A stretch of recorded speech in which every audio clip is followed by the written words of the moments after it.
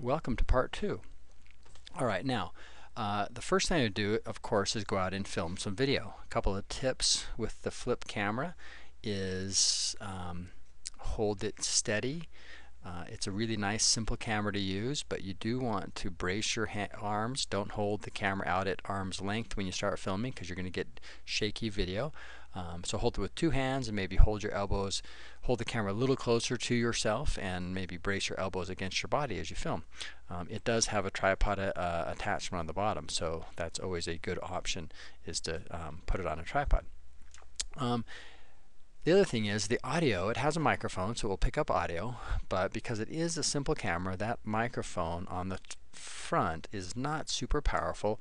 So if you are trying to capture good audio, you'll want to make sure you're plenty close to the source of the audio. So get closer. Fill the screen with your subject matter.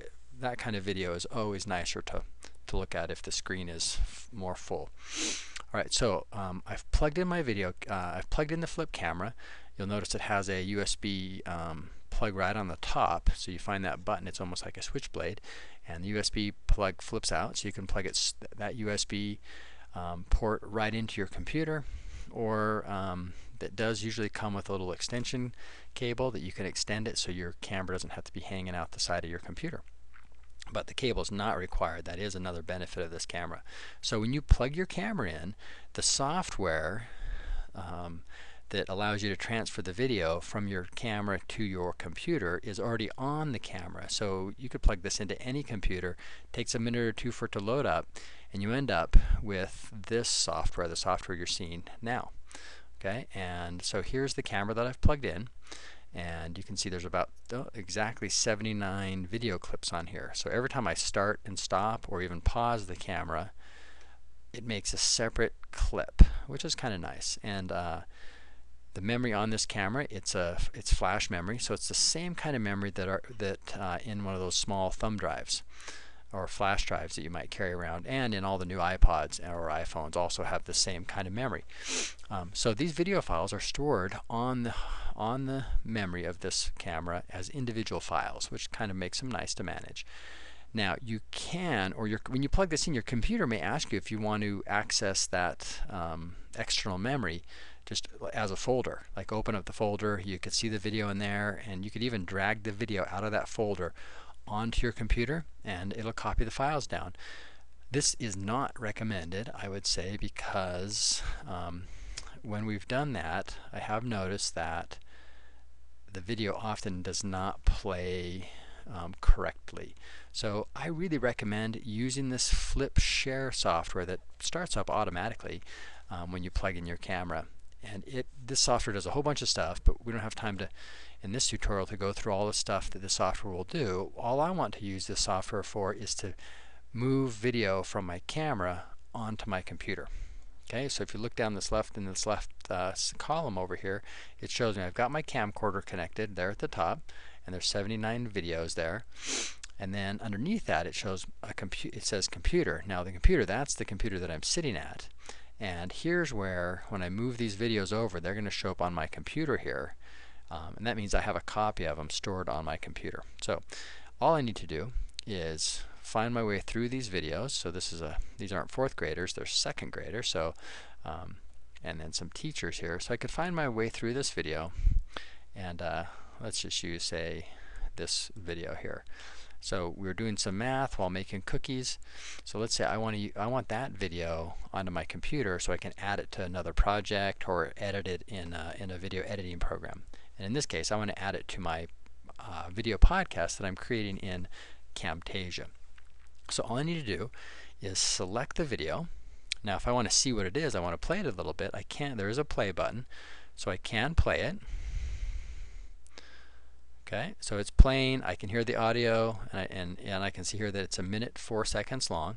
Now there are some editing tools here. You can see the little scissor that allows you to trim the video. So if this was a really long clip and I only wanted a part of it, I can use that tool to go and select just part of it to transfer to my computer.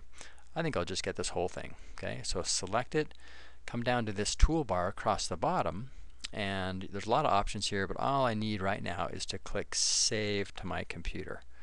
And a couple options here. I'm going to leave these videos on the camera in case I want to put them on a different computer. So I'm just going to say yes to this message. And now you can see over here in the lower left hand side is the progress. So it is making a copy of that video and putting a copy on my computer. Okay, that's finished. So for now, that's all I'm going to use the Flip Share software for. I'm going to just minimize that Flip Share software down. Now, where did that video go? It's on my computer somewhere, and it didn't really give me an option of where to store it. Well, let me just show you. If you go to your computer, or what used to be called My Computer, and we're going to go look under Documents. I'm sorry, that's not what I want to look under. If you look down here under Folders, here's a way to access all the stuff that's on your computer. So you can see Documents, Pictures, Music, and then it says More, but if I pull that down, what I'm looking for is the Movies folder. Okay, so I'm going to click on my username here, or the username for this computer, UEN. When I do that, I see all the things that are associated with this computer and this login. So look for that little username there. Yours obviously won't say UEN. And when you do that, you'll see that there is a video folder. So I'm going to double click on the videos folder, and inside of there is a Flip Share data folder. So I'm going to double click on that, and here's what the flip camera has stored on my computer. Okay, so I made a couple little preview folders, but the actual videos are here inside of this videos folder. Okay, so there they are. Those are the two videos that I have transferred from my camera to this computer, and they're stored here in the user, under videos, under Flip Data Share, and in a folder called videos. So you could always just type in a search here if you couldn't find that spot. Like if you were back out here under Documents, you could search for just the word videos, because we know that's the name of the folder. And you can see here it took me here right to it. Okay, so I could find it there. Alright, so oops, let me just move my mouse here. Okay, so now once I locate those videos, I need to move those into Camtasia so I can make them part of this project. Okay, so let me go to Camtasia, and well, let's stop this tutorial here. That's enough for this tutorial. So I got the videos from the camera onto my computer, and then I just needed to kind of locate where they were.